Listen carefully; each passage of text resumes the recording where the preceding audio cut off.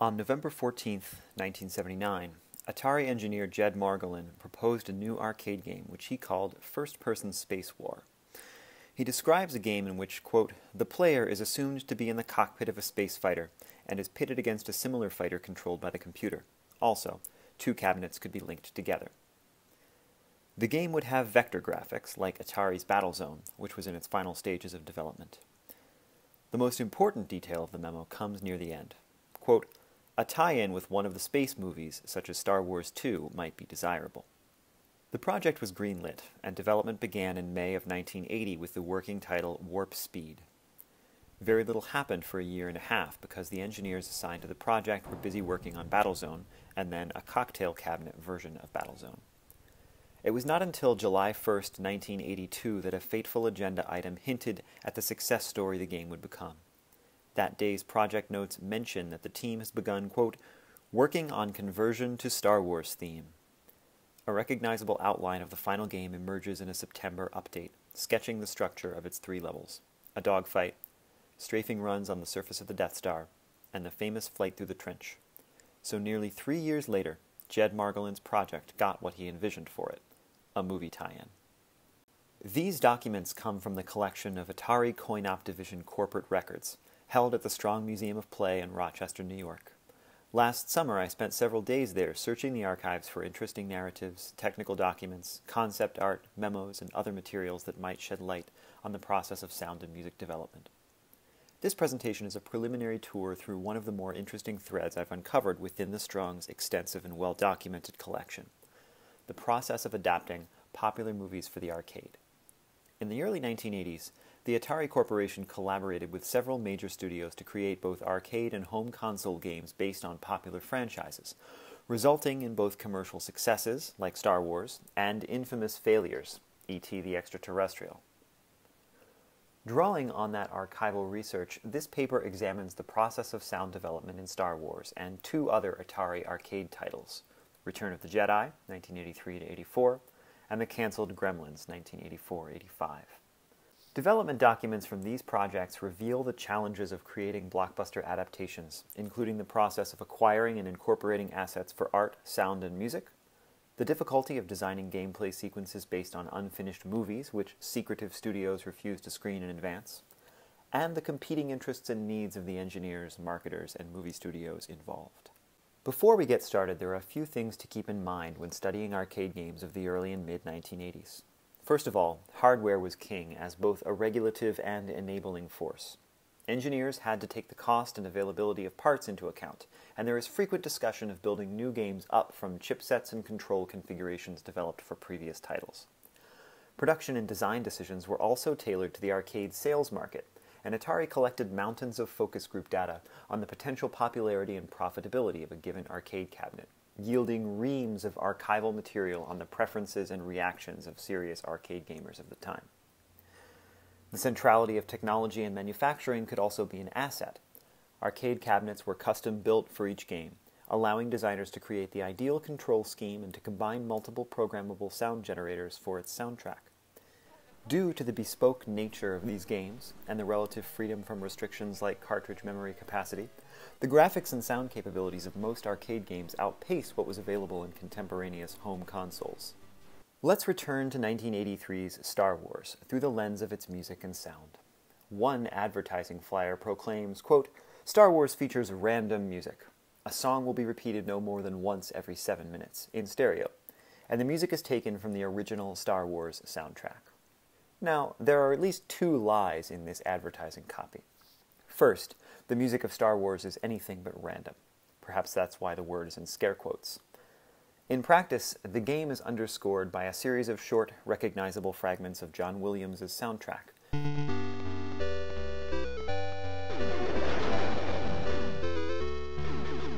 Each theme lasts only 10 to 20 seconds, and contrary to the claim of randomness, they occur in precisely the same order each time, separated by several seconds of silence. There are even clear narrative correlates. The transition from the first stage of the game to the second, for instance, is underscored by the very same battle music that accompanies a squadron of X-Wings turning downwards to attack the Death Star in the film.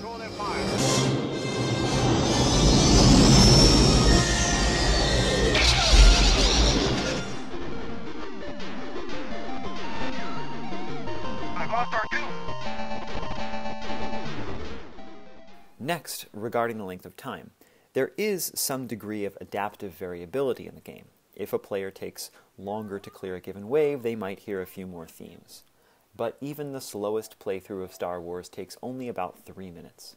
While the music may be lacking a bit from what it could be, the selection of dialogue reproduced from the movie is impressive for 1983.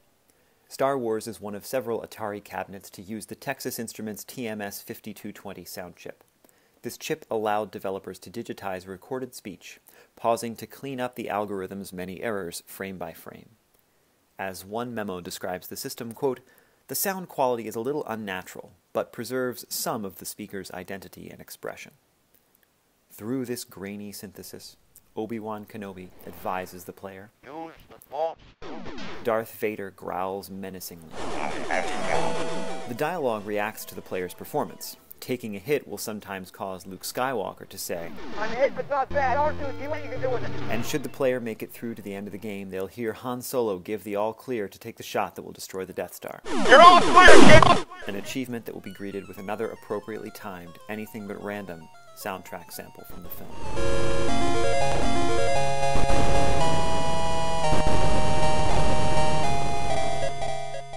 Star Wars appeared in arcades in May 1983. A year in Atari's history that may sound familiar for other reasons. It kicked off what we now know as the Great Video Game Crash. Atari's E.T. the Extraterrestrial for the Atari 2600 famously flopped at Christmas 1982, and the ripple effects of that failure, along with numerous other factors, were felt across the company and the video game industry for the next several years. I have not yet found a direct reference to the crash in the Coin-Op Division's documents, though it seems impossible that those events wouldn't have affected their actions in 1983 and 84. What's more, other sources point to layoffs, reorganizations, and a generally unhappy atmosphere within the company at the time. I'm going to look at 2 more movie adaptation games, one that was completed and one that was canceled. While I don't want to read these games entirely against the crash, it is an event that pokes out between the lines of many of the memos and documents circulating at the time. After the success of Star Wars, Atari quickly turned its attention towards a sequel, though they looked to the franchise's most recent installment to do so, adapting 1983's Return of the Jedi rather than The Empire Strikes Back, which they wouldn't get around to until 1985. As you can see, the game features a third-person isometric point of view rather than a first-person perspective, and it uses filled, sprite-based graphics rather than vector graphics. Like Star Wars, Atari's Return of the Jedi featured 3 phases based on scenes from the film. The player first controls Leia for a speeder bike chase in the forest. A combined second wave intercuts between Chewbacca in his commandeered Imperial Walker and Lando Calrissian in space, flying towards the Death Star and the Millennium Falcon. And a final wave in which Lando blows up the Death Star. Marketing copy focuses especially on the game's split wave feature in the second level, which mimics the cinematic intercutting between the action on the surface and out in space. The game's much-discussed voice samples prime the player for those transitions. A moment before each shift in perspective, we hear Han, Leia, or Lando speak about the state of the mission. "I have a really bad feeling about this." Return of the Jedi has perhaps the most documentation of any of the games I examined in the Strong Museum archives, at least in terms of sound. An October 1983 document lists the sound effects that were planned. A March 1984 memo to Lucasfilm gives an even more comprehensive list. The developers were clearly committed to reproducing the varied soundscape of the movie as closely as possible, rather than relying on generic laser, explosion, and engine sounds. The game would run on 4 Atari Pokey sound chips, which provide 2 sound channels each, and 1 TMS-5220 voice chip like Star Wars used. The team imagined a rich soundscape based on dozens of sounds and speech samples from the film, and there was concern that there would not be enough channels, a familiar challenge facing audio programmers in the 1980s. One issue was the idea of using continuous engine noises, such as the distinctive whine of the speeder bike engines. Combined with music, which would occupy at least 2 tracks, there wasn't much left for the game's many sound effects: laser blasts, explosions, enemy speeder bikes and TIE fighters, and so forth. In the end, the developers mostly restricted music to the beginning and end of each level, with the exception of the Imperial March playing as the player flees the exploding Death Star at the end of the game, a strange soundtrack choice for the Rebels' moment of triumph. Presumably, this underscoring was possible only because there are no enemies in that sequence, only obstacles. Throughout the development process, Atari's team was in frequent contact with Lucasfilm. Their correspondence indicates the scope of the game's sonic ambitions, with long lists of quotations and detailed, unique sound effects. Atari made their first soundtrack requests in September 1983, asking for 42 lines of dialogue on quarter-inch reel-to-reel tape, ranging from plot-critical exposition Hurry! The fleet will be here any moment. to exclamations from supporting characters. Yes, even including, It's a trap!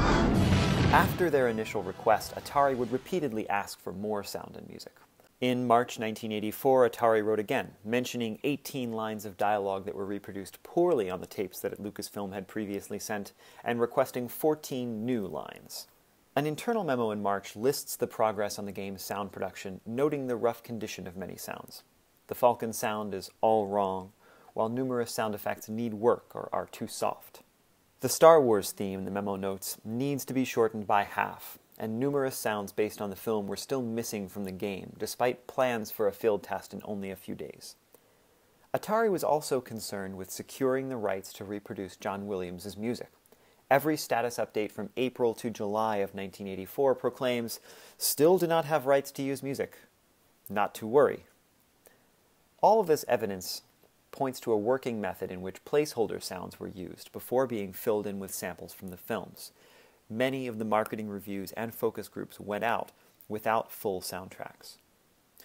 It also points to a gradual reduction in ambition, as the great majority of dialogue samples requested from Lucasfilm ended up being cut from the final game. Still, the list of sounds and quotes offers a fascinating glimpse at the team's brainstorming process. Along with providing access to video, audio, and music samples, Lucasfilm had the right to approve or suggest improvements to the game. One of the most amusing details from this collaborative process is a memo from late in the development. Quote, "Ewoks are part of the rebel forces and are players' friends," wrote two Lucasfilm executives in an April 1984 letter, about the apparently mischievous antics of the game's original Ewoks. "They must be more consistent with the role in the film. They are the player's ally and should not cheer when the player gets caught in traps." Atari responded, quote, "We will try to overcome any potential misinterpretation of the Ewok characters by using apologetic Ewok phrases if the player is unintentionally victimized. Would this be acceptable?" One of the most interesting archival finds from my trip to Rochester comes from another handwritten note from October 1983. This one reveals that there was a second Jedi title in the works at Atari. While the arcade game that eventually was released is referred to as the Digital Jedi, there is also talk of a video disc Jedi that sounds like it would follow in the footsteps of the influential Dragon's Lair, which had been released earlier that year. This game would be, quote, "strictly a speeder bike sequence, with a fancy cabinet with molded speeder bike and a large projection screen." We can imagine what this game might have looked like. A reaction time-based reenactment of the sequence from the film, with footage from the movie and directional cues for avoiding trees and other obstacles. While the memo notes that, quote, "the deal to get Jedi footage for video disc game is finalized with Spielberg," the document also recommends canceling the game, noting that others in the company did not want to produce two games based on the same movie. In my research, I have been able to find no other references to this game, and so far as I can tell, it is never mentioned on the many Atari enthusiast websites, so this other version of Return of the Jedi remains a mystery. The cancellation of that Dragon's Lair style speeder bike game brings us to our final topic: when these projects fail. I'd like to end by discussing a project that was never completed. In 1983, while they were developing Jedi, Atari was also working on an adaptation of the upcoming movie Gremlins, under the codename Gargoyles. Unlike Star Wars, a game that began speculatively with the hope of later attaching the name of a successful franchise, Gremlins was a licensed game from the outset. This Gargoyles summary offers a treatment of the movie's plot and proposes gameplay elements based on recognizable scenes and locations. A close reading of production documents from Gremlins reveals a troubled design process, and they show, among other things, just how far behind the rest of the development process sound design can sometimes lag. Much of that probably has to do with the place of sound effects and underscoring within the cinematic production process. Both tend to come very late in the timeline. To give a brief overview, the project was initiated on September 14, 1983. Recall, this overlaps with Jedi. An early October meeting with Warner Brothers and Steven Spielberg's nascent Amblin Entertainment is said to have gone well, and the team left with production stills and a 16mm film reel of a gremlin walking for their reference. In November, Atari executives attended a marketing meeting with the studio. A memo circulated days later on the need for absolute secrecy on the project, hence the codename Gargoyles. While early interactions with Warner and Amblin were positive, production was difficult from the outset. An October 21st memo notes that the 3D graphics hardware the team was using, borrowed from the upcoming title iRobot, which was then nicknamed Ice World, wasn't working, and the company's engineers were spread too thin on more urgent projects to fix it. On November 7th, the team weighed the sunk cost of previous development time against the prospect of continued slow progress on buggy hardware that wasn't right for the game at hand. On November 23rd, they switched to a chipset called Faster Raster, Atari's next generation of 2D hardware, which would go on to power Paperboy in 1985. Staff members being unavailable due to other projects would become a theme for Gremlins. The team's sound programmer, Cynthia Petroka, was working on both Return of the Jedi in 1984, as well as an upcoming 1985 Roadrunner game based on the Looney Tunes franchise. On March 16th, a memo notes, quote, "We're still waiting on a music and sound effects tape from Warner. We understand that the final music has not been recorded yet." The development team did not receive a tape of sound effects from the film until May 25th. The movie's release date, June 8th, 1984, came and went. A widely panned Gremlins game for the Atari 2600, developed by a separate team, was released on time. The Gremlins team lost lead programmer Franz Lanzinger, who resigned from the company in July, citing Atari's financial woes. Perhaps because of this, production continued well past the summer, into the spring of 1985. A spring 1985 focus group was postponed more than 2 months from mid-March to late May, and while a memo immediately after the meeting notes that the results were better than expected, a curt project cancellation memo came down on June 14, 1985. While Gremlins was never finished, some prototype footage does exist. It was recently digitized and put online by AtariGames.com and has been publicized and written about by video game historian Frank Cifaldi. Those who want to know more about the Gremlins project can also consult a video essay made by an archivist at the Strong Museum of Play, link in the description of this video. I'll finish today by offering some brief thoughts on what we can learn from an archive like this, and from analyzing movie tie-in games. First, many licensed titles began that way from the outset, tied to an upcoming Hollywood blockbuster, or at least a property that everyone hoped would be a blockbuster. While early communication and licensing aided in their development, having a property attached does not ensure success on its own, as we saw with Gremlins. And some titles, like Star Wars, can even become successful when they do not start out with a license and are converted to support a new franchise only late in their development. In looking through the archives, though, it's clear that even beyond adaptations, many Atari arcade titles began as gameplay concepts which only later had themes attached. Another thing we learned from these documents is the relatively solitary and speculative life of the audio programmer. All of the memos I've read about these games indicate that soundtracks were constantly preliminary. Early builds of a licensed game were filled with placeholder sound effects, and games often went far into their development cycles, past numerous focus groups and marketing reviews, without either music or sound. Whether these delays in sound design contribute to project delays, such as the long and ultimately doomed development cycle for Gremlins, remains to be seen, but an image emerges that often places audio on the periphery of the game design process, beyond periodic updates that audio development is proceeding on schedule, or sometimes that audio development is not happening at all. I'm heartened, however, that there are also examples like Return of the Jedi, for which the developers seem to have let their sonic imaginations run wild, striving to recreate the cinematic experience as fully as possible. And I am heartened as well that through the many stories contained within archives like the Strong, and through the efforts of archivists and researchers from many disciplines of game studies, there seem to be many, many more behind-the-scenes stories to be told about the process of film adaptation, of arcade development in general, and of sound and music programming in particular.